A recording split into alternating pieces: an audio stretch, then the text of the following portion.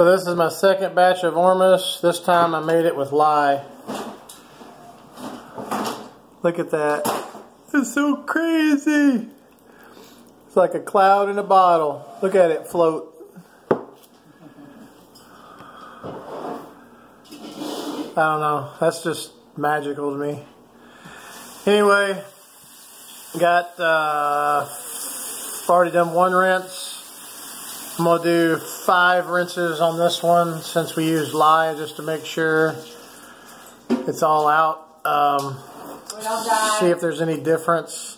Yeah, Melissa's worried because it's made with lye. But anyway, I'm going to see if there's any difference between this one and the first one. So they say that making Ormus, you can make it several different ways. You got sodium carbonate, which is the first way I made it. And secondly, made it with, this time was lye, which is sodium hydroxide.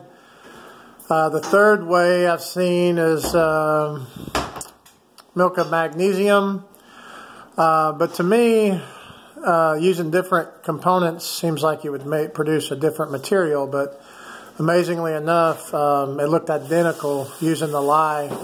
As I poured it in, it did the same exact thing as the sodium carbonate. So, monatomic minerals, I guess no matter which way you do it, that's what you're going to get. So, anyway, until my next video.